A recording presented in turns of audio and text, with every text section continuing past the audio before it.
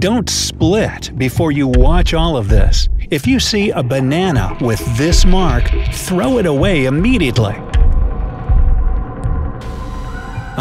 What could be so bad? Bananas. They're delicious, nutritious, and potentially malicious. Wait, what was that last part? How could one little banana do any harm whatsoever? Well, what if I told you that these days some of them can easily send you to the hospital? Yeah, you'll definitely want to know about this, so please keep watching. And don't forget that we have so many extremely important and useful videos like this one coming out every day on the bright side of life. So be sure to subscribe and ring that notification bell so that you don't miss a thing. But back to bananas. The first huge, eye-opening case of this potassium-packed fruit's potential danger happened back in 2013. It started out innocently enough. A 29-year-old UK woman had just bought a couple of bananas, like we all do from time to time. She noticed white fuzzy spots on one of them, but figured it was just mold on the peel. However, as she was peeling the banana to eat it, get ready for this, she spotted tons of little spiders, not only in the banana itself, but on her table and floor. Yeah, pure nightmare fuel. The woman acted quickly and took the bundle back to the grocery store for a refund. She also had to call pest control since her house looked like something straight out of a horror movie. The exterminator informed her that these were Brazilian wandering spiders, which, according to the Guinness Book of World Records, are the most toxic spiders in the world. In fact, their venom is 30 times more potent than that of a rattlesnake. Apparently, these deadly spiders often hide in banana bundles after they get sorted. Thankfully, no one was bitten, but the family still had to leave their home for 3 days until it was absolutely safe again. Of course, the incident made a lasting impression on the family, and the woman even confessed that she was afraid to ever buy bananas again. And who can blame her? That would be utterly traumatizing. Bad pun warning. Yes, that banana had lost its appeal. Hey, don't blame me. Now, unfortunately, this isn't the only case of its kind out there. Just 1 year after that, the story repeated itself when a father of two from Staffordshire, England, bought some bananas and put them in a fruit bowl next to the window. After a couple of days, he saw a terrifying scene of white patches all over the windowsill and curtains with tons of tiny spiders on them. Of course, he immediately called pest control, who, once again, told the family to leave the house right away. They were allowed to return only 3 days later. Even though the experts couldn't identify what type of spiders they were, since they were way too small, they suggested it could have been Brazilian wandering spiders. But come on, this was all 5 years ago. Surely this banana-invading spider dilemma has been solved by now, right? Not at all. In May 2017, a 30-year-old English woman also became victim of this horrendous experience when she was about to peel her banana and noticed a white egg sac on it. This sac suddenly broke open, releasing hundreds of spiders that started crawling on her hands and arms. The rest of the story is the same. The woman and her 7-month-old son had to leave their house for 3 days so that the exterminators could get rid of all the deadly spiders.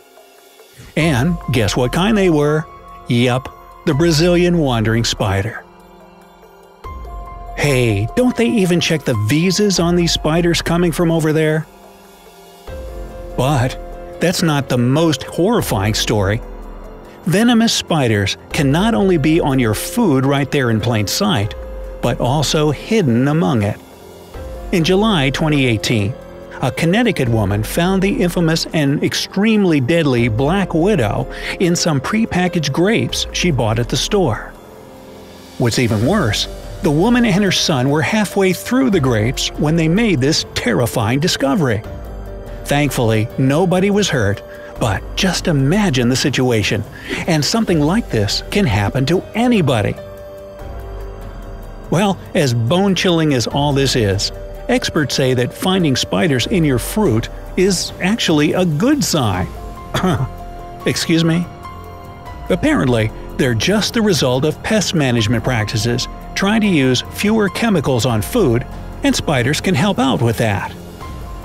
But still, who wants to bite into some fruit and get a mouthful of spiders? I'd rather prevent that from happening altogether, wouldn't you? So, what can you do in this case? Simple. Carefully inspect fruit and veggies at the store before you buy them. If you see any strange white spots on them, or even on the fruits around them, don't even think about putting them in your grocery basket.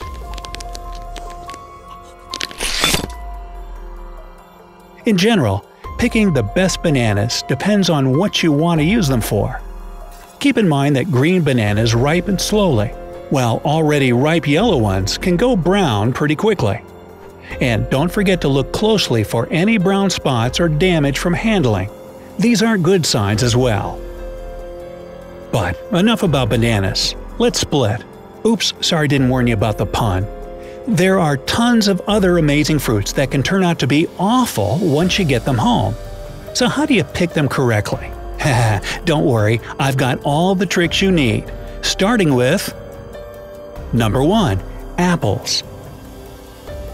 When you buy apples, you definitely don't have to worry about finding spiders there. At least there haven't been any well-known cases of something like that happening. Still, if you unknowingly pick a rotten apple, or one that has mold on it, you can get sick. And if just one of your apples has mold, it won't be long till this mold spreads to other perfectly fine ones. So, it goes without saying, don't buy or eat moldy apples. Secondly, if you see any holes in the apple, don't get it. They're caused by mold or insects and can make the exposed flesh inside the apple moldy as well. Good apples should be firm to the touch, full-colored, and have a nice smell. Number 2. Pears. When it comes to pears, buy 2 of them, so you have a pear. Oh, we're talking about the fruit.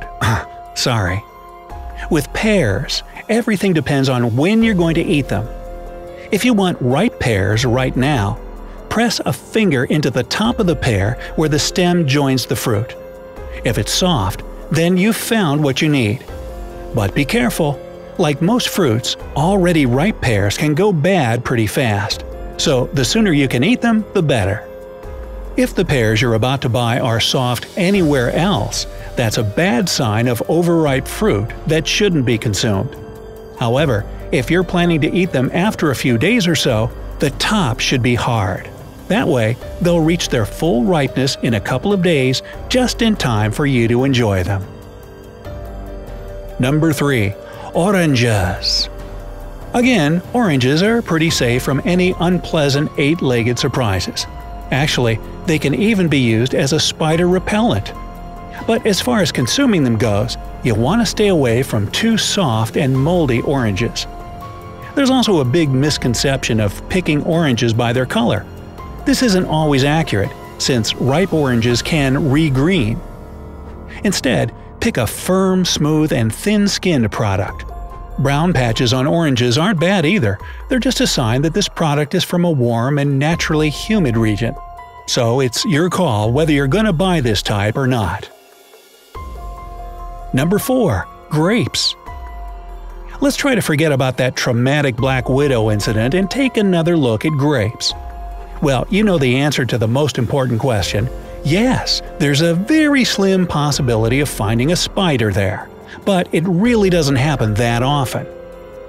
So, if you still find grapes appealing… Wait a minute, I thought that was bananas that had a peel. Here's what you should know. First of all, the color is one of the best flavor indicators. The sweetest green grapes are yellow-green, and the best red ones are predominantly red. As for black grapes, it's better to choose richly black ones. And just like with pretty much any fruit, grapes need to be firm and mold-free. That's it. If you follow these simple rules, you'll have perfectly sweet grapes on your table at all times. Number 5. Peaches. Now, peaches are delicious and all, but it can be hard to pick the best ones. The first clue of a good peach is a vibrant color.